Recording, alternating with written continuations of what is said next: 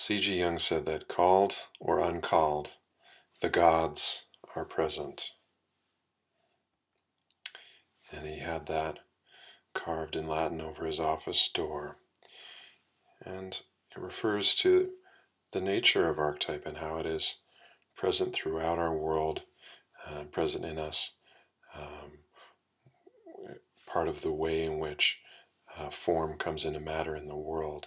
And I believe that archetype permeates all of reality, that it forms our human psyche and our human nature because it forms nature. It's one of the ways that the mystery of form coming into matter can be understood. In the Western world, we've come to think of consciousness as the conscious mind as the only form of consciousness. But Jung observed the presence of the unconscious and spoke of the unconscious as the matrix out of which consciousness bloomed.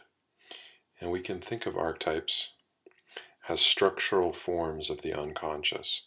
So these are the gods, the energies, the hubs of energy that give form to the unconscious psyche, and from the unconscious psyche give form to our experience and our reactions.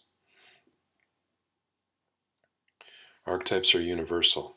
They're an inner psychological structure shared by all people, and they transcend our personal history, our culture, and our time.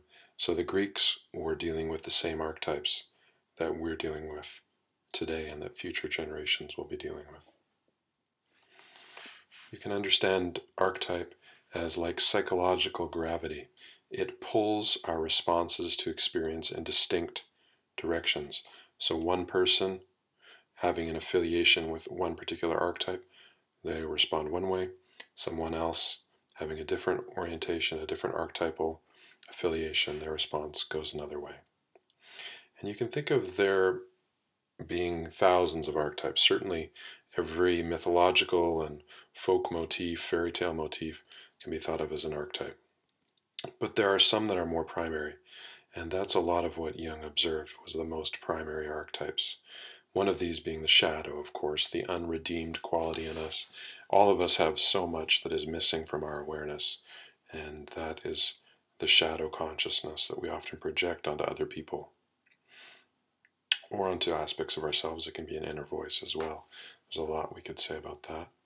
This is Marlon Brando and Eva Marie Saint, and you can think of the two of them as examples of the anima or animus woman, the person that holds the image for our inner opposite sex figure. So when we have the experience of love at first sight, we're projecting our inner figure onto this other person, and ultimately that figure has to be reintegrated into ourselves, and it's our inner soul guide, and the more we can work with it, the better it will be. But we experience most often in these kind of outer images. This is from On the Waterfront. Another archetype that's primary is the self, and Jung talked about the self being the part of us that contains both the conscious and the unconscious, the human and the natural world, the whole being, and it leads us into greater wholeness, and it leads us out of imbalance.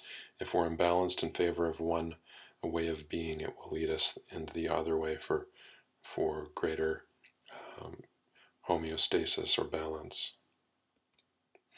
Now, Tony Wolfe observed a pair of binary polar opposite archetypes in the psyche that she believed to be very primary as well, and gave a lecture in 1934 on those archetypes, and that's the basis of archetypal nature.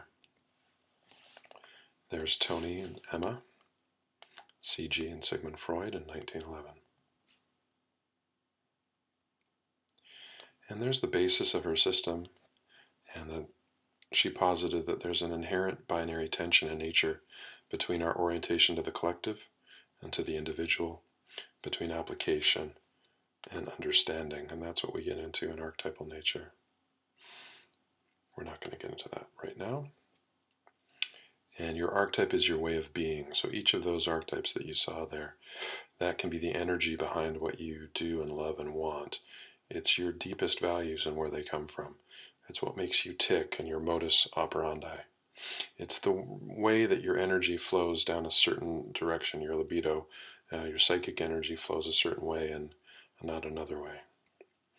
Your archetype is the general form of your deepest passion, what lights you up, what you become transcendent through doing it, what takes you away and you lose time and space through your involvement with it, where you really lose yourself through a certain activity or way of being. That's your archetype. Now, these archetypes can be understood as the gods in our psyche. They have character and intent and drive, and our inner affiliations with them shape our desires and interests. However, these gods can also rule us, and we only gain a measure of power over them by becoming conscious of how they live in us. Your archetype suggests the repeated form of tragedy that you go through over and over in your life, and sometimes we can find ourselves, making the same mistakes over and over again. An archetype very often has something to do with that. Certainly the unconscious in general does. Now, archetype leads us down the rabbit hole, for good or ill, into the compulsion of the shadow, and you can know that your connection to the archetype is unconscious, a shadow connection, when it is compulsive. That's a big clue. And you can change that by trying to become creative in your engagement with that archetype, trying to honor it through being consciously, creatively in participation with it.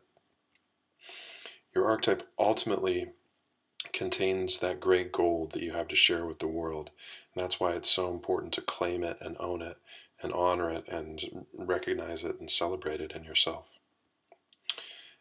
And I'm the developer and facilitator of Archetypal Nature, and I'm very proud to share that work with you. And one of the ways that I illustrate it is through great film and TV and historic and pop culture and mythological examples. And that's where you can really see archetype in these examples and really see it illustrated. You can understand how it's operating throughout your life and throughout your family's life. Thank you.